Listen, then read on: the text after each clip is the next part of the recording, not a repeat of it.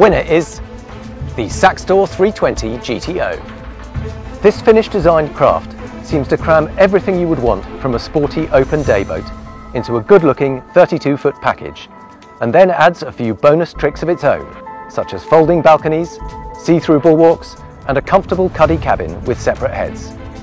In short, it's a boat that is just as much fun to sit on and socialise at anchor as it is to helm at speed through a chop. But the real surprise is that it delivers all this at a price which undercuts many of its mainstream competitors.